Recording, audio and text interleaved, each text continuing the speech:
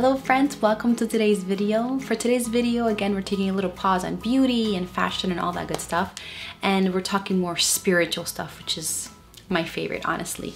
If you follow me on Instagram, then you know that I go live Monday through Friday and I show you guys, or I do a small devotional, anywhere from like 10 to like 15, 16 minutes, something short where you guys can really get plugged in and just aid and help you in your spiritual life daily. Okay, so if you're not following me already on Instagram, follow me so you guys can have access to those live videos. So I do those, and I've gone through books in the Bible. I've gone through the book of Proverbs. I've gone through the book of 1 John, which is one of my favorites. But what I did this last time was go through a book and a study that I did a long time ago. And this was actually my third time going through this study.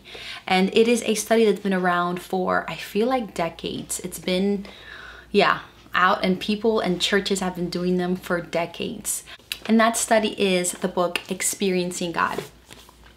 This is what it looks like. It's a little tore here because my 2-year-old got, you know, his hands on it. But this is the revised student version. They have a bigger version that is just as good, and that's the one that I did initially, and then I did this one the second time and the third time around. But this study has been so powerful in my life, so influential. If you watch my video on how to study the Bible, I give you guys recommendations on what studies you should do. This is one of those studies. So I did this whole book, and this video is going up on Friday. So by Friday, we should have already had finished this book, okay? I wanted to give you guys just a little review on this whole book, okay? And the reason why this book was so influential in my life and why it's so key to experiencing God, the title of this book, is because the author, who's Henry Blackaby and Claude King, what they do is that they go through scripture, okay? And they see different stories in the Bible, different biographies, different people that the Bible talks about. For example, Moses, Noah, Paul. And they see how it is that God worked in their lives, you know? Not like a cookie cutter method, but just how it is that they were able to engage with God, and God was able to use them to do such amazing things, and ultimately how they were able to experience God. So these stories in the Bible are just not there for us to read and to, you know, put our eyes on them and how wonderful these people were. No, I really do believe that these stories that we read are to point to Christ and to point to his work and how he does things. So the main character is God himself. And looking at these stories, okay, they were not there, these stories were not there as a coincidence. Again, they're there to really portray to us God's power and how it is that us humans, you know, can go into partnership with this amazing God, our Father, and do amazing things for him here on earth. So what these authors do is take all those people and just really see what it is that they have in common, as far as how it is that God engaged them into his work, okay? Because looking at that, you know what I'm saying, we can see how God can use us and can speak to us, and we can experience him now in 2018, you know? The Bible says that God is the same yesterday, today, and forever. So the way that he has been engaging with us humans from the get, you know, we can see it in his scriptures, in the word. And that's probably how he's going to engage with us now, in the present. Okay, each situation was different in its own specific way, because obviously we're all different. But in the way that God engaged them, we can really pull out those methods and see, wow, God, this is how probably you're going to reveal yourself to me and how I'm able to experience you more deeper, okay? So what the authors did is they came up with what they say 7 realities when experiencing God, okay? Or 7 realities of experiencing God. And they have this beautiful diagram here at the end of the book. I'm going to show you guys what it looks like.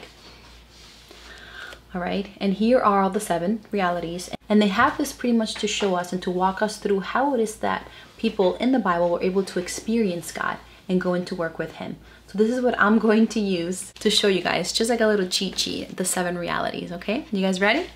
So as we're going through the realities, what I'm going to do is I'm going to take a person from the Bible, which was Moses, okay?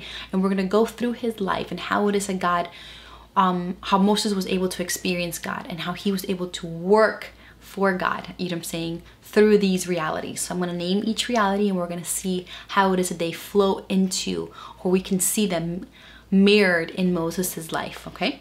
So just a little background, Moses, right, was a Jewish descent, okay? When he was born, there was a band in Egypt because Pharaoh was scared or afraid that the Israelites or the Jewish people were going to take over the Egyptians. They were growing so much. So Pharaoh said, okay, I want all of the midwives to, when they're assisting the Jewish women that were giving birth, if it's a boy, kill them. If it's a girl, let them live. But if it's a boy, you have to kill them. So this was something that was huge, that was happening. So Moses' mother gave birth to Moses, saw he was a boy, and kept him secretly in his house for 3 months. But he got to age, obviously, that she couldn't keep him from crying or from hiding him anymore, that she trusted the Lord. And she felt like the Lord was telling her to make a basket, put him in a little floating basket, and to put him in the river. So she did that, okay? And his sister kept an eye on him. But as Moses, being baby Moses in the basket, was drifting off, he actually landed where Pharaoh's daughter was bathing, and she saw the baby, had compassion on him, adopted Moses into her family, and he became an Egyptian. So he wasn't killed, he grew up in the palace, right? Even though he was Egyptian, he knew he was of Jewish descent, all right? So that's a little background on Moses. So going back to our realities, reality number 1 is God is always at work around you. And this is amazing because we see this even in 2018. God, from the beginning of time, has always been working, okay? Working to restore his people, to bring his people to him for healing, for salvation. You know, he is always working, okay? Even in our lives, sometimes things don't make sense. You know, if we call ourselves children of God and we follow Jesus and he is our hope, God is always working around us, always, okay? There's a preacher that we listen to, his name is John Piper, and he says, God is doing like 14,000 things for us every day, and we're only aware of like 3 or 4. And this is just proof that God is always absolutely working. You know, he was working in the Bible, in the scriptures, in the silent, when no one was really expecting it. God was always at work. Okay, so in looking at Moses' life, God was working in the sense of that the Israelites, the Jewish nation, was crying out to God and letting him know, hey, we are suffering here. Please, you know, rescue us from the hands of Pharaoh. And God was listening to them, okay? So God was already at work because he was listening to his people, that they were crying out to him, okay? And even here in 2018, God is always still working, always. He has not stopped, not for one moment. Reality number 2 is God pursues a continuing love relationship with you that is real and personal, okay? God is a God who didn't just make us and just step back and let us figure out life. He's a personal God. He is a God who is taking the initiative to show us love, to pull us into his love, okay? And the biggest manifestation of his love was Jesus Christ, that he died on the cross for our sins. Okay, he is the one who takes the initiative to wake us up, to say, hey, I am here for you. I want to love on you, okay? And he's pursuing a love and tender father-child relationship with us. This works in the same way with Moses. God had not forgotten about the Israelites, and he had not forgotten about Moses, and he wanted to use Moses. So he pursued a love relationship with Moses, drawing him in, okay? So Moses, when he was in Egypt, he knew that he was of Jewish descent. He too wanted to free Jewish nation and the Israelites, okay? And one day he saw Pharaoh guard beating on this Jewish person, or you know, the slave, and he went over and he fought this guard and actually killed him, okay? The following day he saw two Israelites fighting. He went over there to try to stop them, and they were like, well, what, are you gonna kill us like you did the guard? So Moses was afraid, and after that happened, he fled into the desert, and he was there for 40 years, okay? It wasn't until one day that God pursued him, okay? And he was out with the flock, and Moses noticed a burning bush, and he turned around and he was like, what is this? The bush was on fire, but it wasn't being consumed, okay? So that right there was God already drawing Moses to himself and trying to establish a love relationship with Moses, okay? Reality number 3 is God invites you to become involved with him at his work.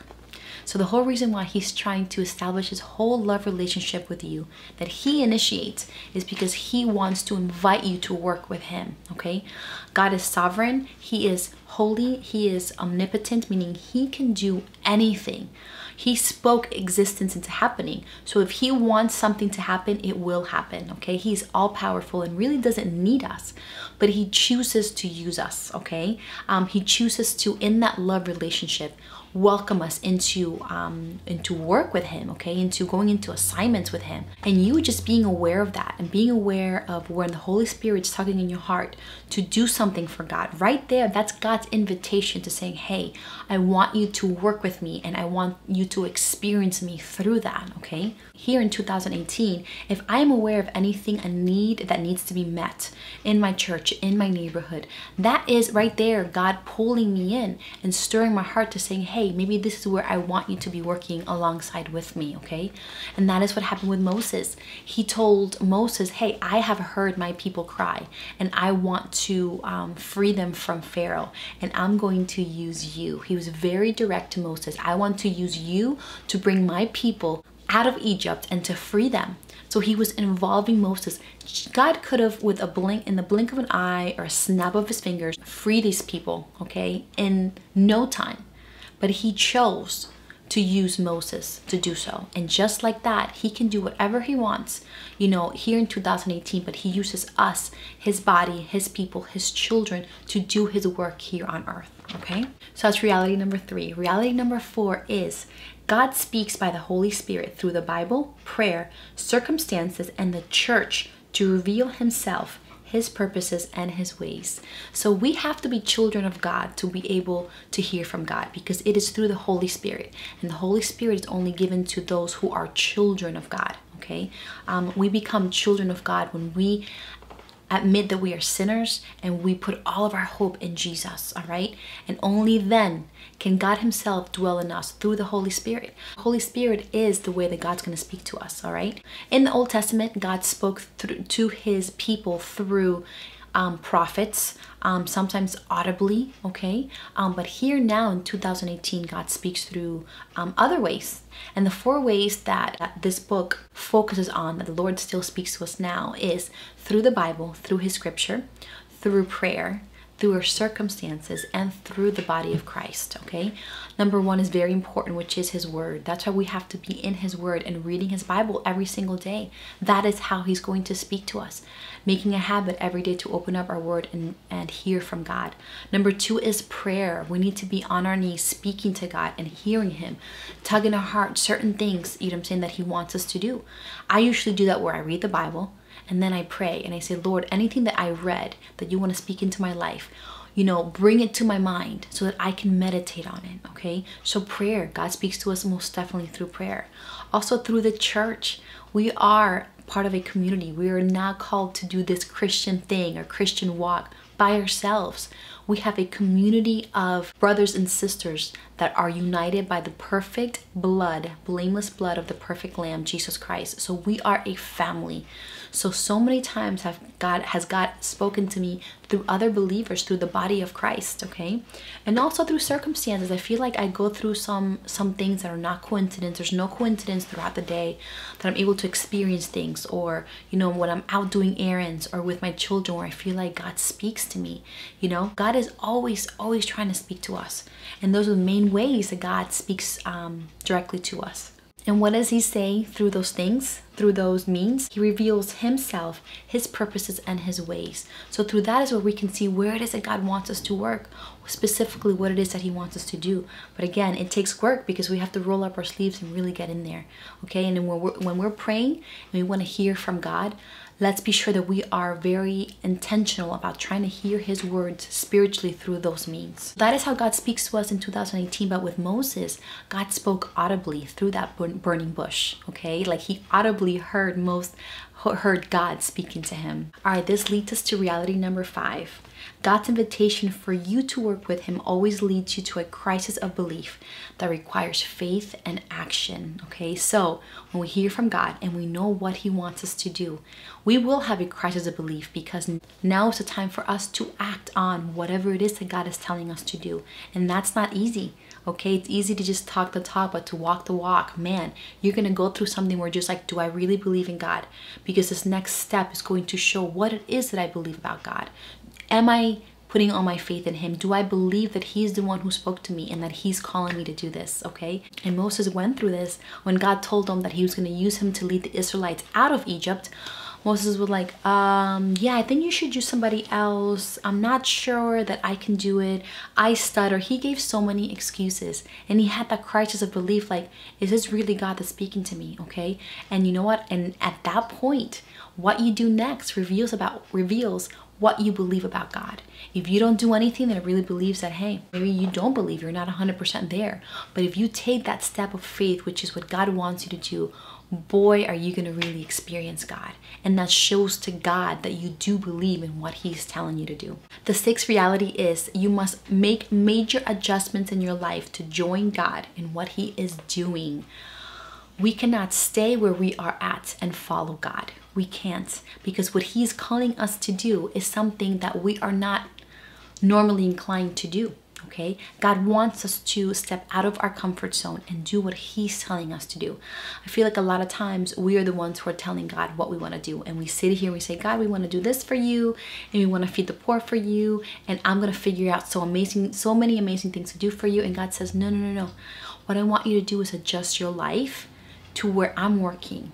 Okay, stop where you're at, move directions, and go where it is that I am showing you that you have to do and you have to go. And that is key, you know, because we don't naturally want to do God's will, and we're not naturally heading in the direction that God wants us to do. So stop telling God what you want to do. Put that off to the side and focus on what God's showing you to do, and make those major adjustments in your life. A lot of times we're going to have to make financial adjustments, you know, commitment adjustments. Sometimes they're major adjustments. Some might be minor adjustments, which can lead us into major adjustments. And we see this in the life of Moses. Moses had to leave his home in the desert and go back into Egypt, where he could have been killed because they were looking for him because of what he did with that guard.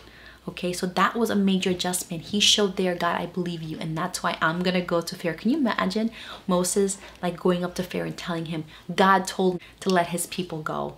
Isn't that amazing? And Moses did it, and he showed that he had faith in God. And the last reality is you come to know God by experience as you obey him, and he accomplishes his work through you. So all this, right? All these steps and all this reality so we can come to experience him. Once we take that step of adjustment and we are obedient to what God's calling us to do, then we are able to experience him in a way that we would have never experienced him before.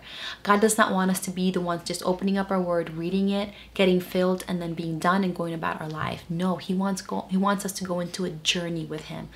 There's no way that you're going to get to know God in a deeper way if you don't go into mission with him, if you don't go into work with him, if he doesn't give you assignment and you go, because you're not going by yourself, you're going with him. He's the one that's going to equip you, and he's the one that's going to guide you to where you should be going, and he's going to go with you. And that is where we're going to experience him. And that's where we see Moses. Moses absolutely did that. Okay, he was able to experience God as the great I am, as the great provider, as the rescuer, because after he took his people out of Egypt, this is when he parted the Red Sea. God parted the Red Sea so they could go on dry land and actually deliver them from the hands of Pharaoh. So we are able to experience God in very unique ways that we would not have before if we do not obey him and go into mission with him. Okay, yes, we see this in the life of Moses, but honestly we see this very clearly in the life of Jesus as well. Jesus, being God himself, took upon himself to be a servant of God and did everything that God wanted him to do. Jesus said, I cannot do anything apart from what God is telling me to do. Okay, I am here relying on God 100%. And I think about that and I'm like scratching my head like, well, he was God himself, yes, but he did that to be an example to us.